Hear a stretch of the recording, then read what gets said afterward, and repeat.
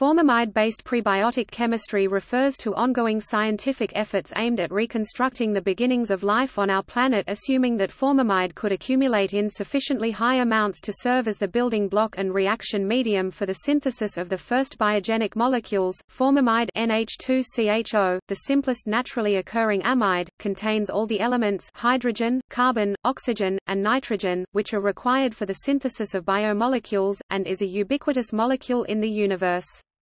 Formamide has been detected in galactic centers, star-forming regions of dense molecular clouds, high-mass young stellar objects, the interstellar medium, comets, and satellites. In particular, dense clouds containing formamide, with sizes on the order of kiloparsecs, have been observed in the vicinity of the Solar System. Formamide forms under a variety of conditions, corresponding to both terrestrial environments and interstellar media, e.g., on high-energy particle irradiation of binary mixtures of ammonia (NH3) and carbon monoxide (CO), or from the reaction between formic acid HCOOH with NH3. It has been suggested that in hydrothermal pores formamide may accumulate in sufficiently high concentrations to enable synthesis of biogenic molecules. A-flat initio molecular dynamics simulations have revealed that formamide could be a key intermediate of the Miller-Urey experiment as well. The combinatorial power of carbon is manifested in the composition of the molecular populations detected in circum and interstellar media. See the astrochemistry.net website. The number and the complexity of carbon-containing molecules are significantly higher than those of inorganic compounds, presumably all over the universe. One of the most abundant C-containing 3 atoms molecule observed in space is hydrogen cyanide (HCN). The chemistry of HCN has thus attracted attention in origin of life studies since the earliest times, and the laboratory synthesis of adenine from HCN under presumptive prebiotic conditions was reported as early as 1961. The intrinsic limit of HCN stems from its high reactivity, which leads in turn, to instability and the difficulty associated with its concentration and accumulation in unreacted form. The warm little pond in which life is supposed to have started, as imagined by Charles Darwin, and re-elaborated by Alexander Oparin, had most likely to reach sufficiently high concentrations to start creating the next levels of complexity.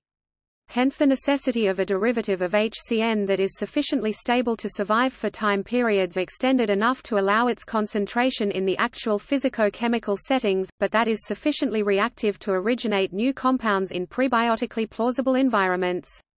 Ideally, this derivative should be able to undergo reactions in various directions, without prohibitively high energy barriers, thus allowing the production of different classes of potentially prebiotic compounds.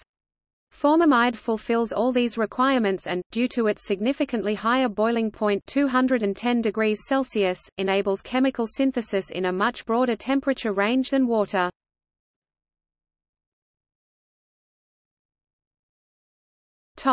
Prebiotic chemistry.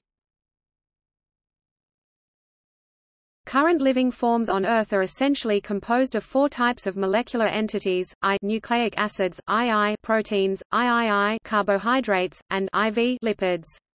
Nucleic acids DNA and RNA embody and express the genetic information and, together, constitute the genome and the apparatus for its expression, the genotype. Proteins, carbohydrates, and lipids form the structures, which harness and handle energy from the environment for organizing matter according to the instructions specified by the genotype, aiming to its conservation and transmission. The ensemble of proteins, carbohydrates, lipids and nucleic acids constitute the phenotype. Life is thus made of the interaction of metabolism and genetics, of the genotype with the phenotype. Both are built around the chemistry of the most common elements of the universe: hydrogen, oxygen, nitrogen, and carbon, important although ancillary roles being played by phosphorus and sulfur, and by other elements. Given the overwhelming variety of the chemically conceivable molecules, the fact that in biological systems we observe only a small subset of organic molecules has raised questions how and which different reaction pathways could have plausibly led to the synthesis of pre-biological molecules on the primordial Earth. These are the main objectives of prebiotic chemistry research.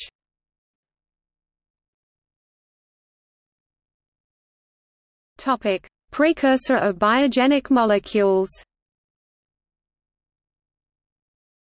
Figure 1 summarizes the basic chemistry of formamide and its chemical connection with HCN and ammonium formate NH4+Cu-. Considering selected examples of preparative and degradative reactions, the synthesis of purine from formamide was first reported in 1980. A series of studies building on this observation was started 20 years later. The synthesis of a large panel of prebiotically relevant compounds including purine, adenine, cytosine, and 4,3-H-pyrimidinone in good yields was reported in 2001.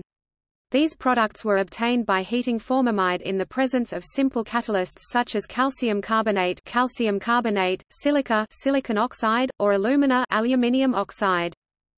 In addition to nucleobases, sugars, carboxylic acids, amino acids, as well as heterogeneous compounds of various classes, including urea and carbodiamide, were also synthesized. The catalysts studied include, in addition to those mentioned, titanium oxides, clays, cosmic dust analogues, phosphates, iron sulfide minerals, zirconium minerals, borate minerals, or numerous materials of meteoritic origin, encompassing iron, stony iron, chondrites, and achondrites meteorites. Various energy sources, including thermal energy, UV radiation, irradiation with high energy terawatt laser pulses, or slow protons were tested. Mimics of different formamide-based prebiotic scenarios have been reconstructed and analyzed, including space-wise solar wind irradiation of meteorites, dynamic chemical gardens, and meteorites in aqueous environments. It has been suggested that the stepwise decrease of the temperature of the prebiotic environment could induce a sequence of strongly non-equilibrium chemical events that led to the emergence of more and more complex species from formamide on the early Earth. For each studied combination of catalyst, energy source, environment, formamide condensed into a variety of different prebiotically relevant compounds, each combination giving rise to a specific set of relatively complex molecules, usually encompassing several nucleobases, amino acids, and carboxylic acids. The highest level of complexity was attained for the formamide meteorite system, using proton irradiation as the energy source, where the one-pot synthesis of 4 nucleosides uridine, cytidine, adenosine, thymidine was observed.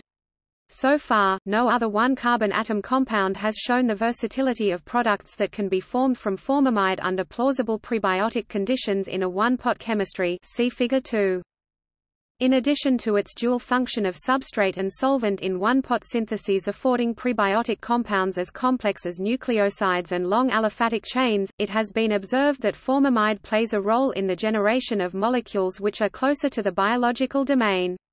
In the presence of a phosphate source, e.g., phosphate minerals, formamide promotes the phosphorylation of nucleosides, leading to the formation of nucleotides, and strongly stimulates the non-enzymatic polymerization of 3'5" cyclic nucleotides, leading to the abiotic synthesis of RNA oligomers. This is the reason why formamide is considered a plausible medium for prebiotic phosphorylation reactions also in the discontinuous synthesis scenario of the origin of life.